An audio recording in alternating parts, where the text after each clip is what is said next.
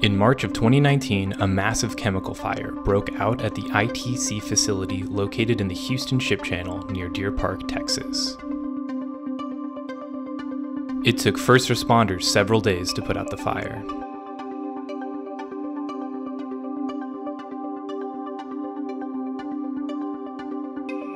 That week, nearby residents were told to shelter in place twice, the second time because of high benzene emissions. 5 days later, people resumed their lives as normal.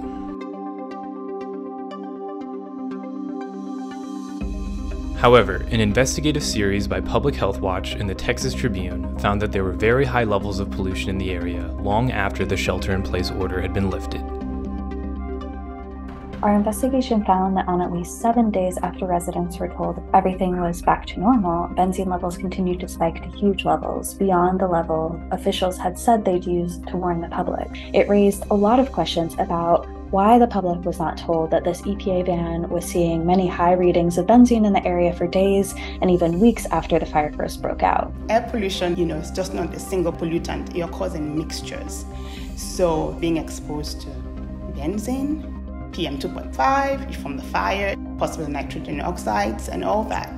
Records showed that hundreds of people reported symptoms of chemical exposure and nearly 1,000 people sought medical attention in the 2 weeks after the fire.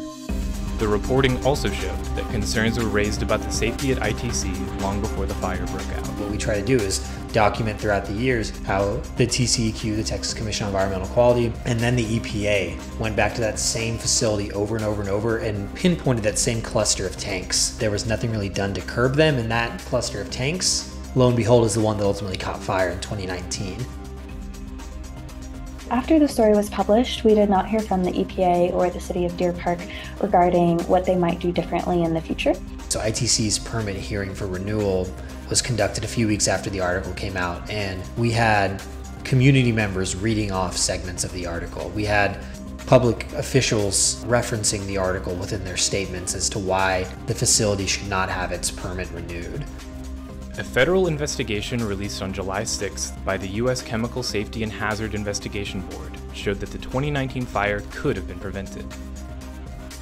It's still clear that more needs to be done on the state, federal, and local levels to ensure that communities are protected and informed about air pollution during these emergency events at chemical facilities. For example, an amber alert, we can have that for chemical disasters as well. Fence line monitoring should be the norm. The EHN Newsroom is powered by Environmental Health Sciences, a nonpartisan nonprofit that drives good science into public policy and public discussion.